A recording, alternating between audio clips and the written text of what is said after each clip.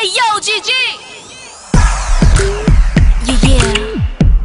시작해볼까? 뭐 얘 좀 봐라 얘 무슨 일이 있었길래 머리 잘랐대. 뭐 또 얘 좀 보라고 머리부터 발끝까지 스타일이 바뀌었어. 왜 그랬대? 궁금해 죽겠네. 왜 그랬대? 말해봐봐 좀.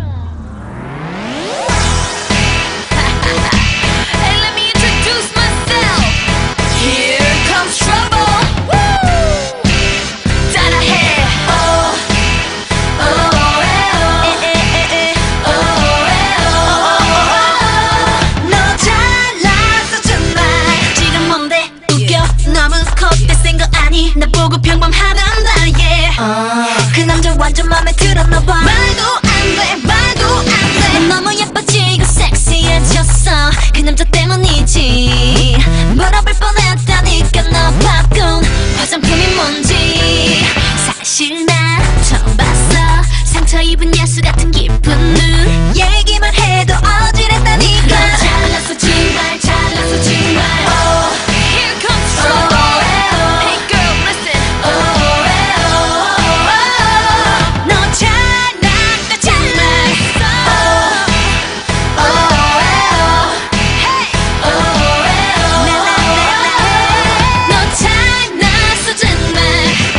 Stop. Let me put it down another way.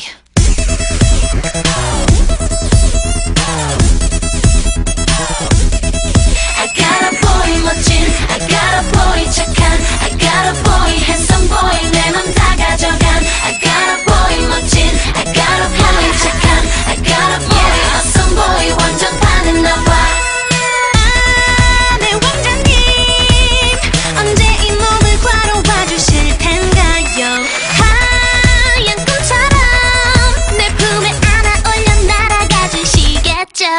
나 깜짝 멘붕이야. 그 사람은 내 빛나치 궁금한데 완전 마음에 들어. 못 이긴 척 보여줘도 괜찮을까? 절대로 안 되지. 그치 우리 지킬 건 지키자. 맞지 그 맘을 모두 가질 때까지 이건 절대로 잊어버리지 말라고.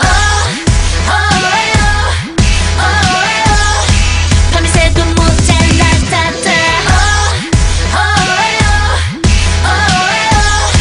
우리 최고 원심 싸다다. 내 말 들어봐 그 아이 너네 알지. 좀 어리지만 속은 꽉 찼어. 어떨 땐 오빠처럼 듬직하지만 애교를 부릴 땐 너무 예뻐 죽겠어. 너 미쳤어 미쳤어. 너 미쳤어 미쳤어.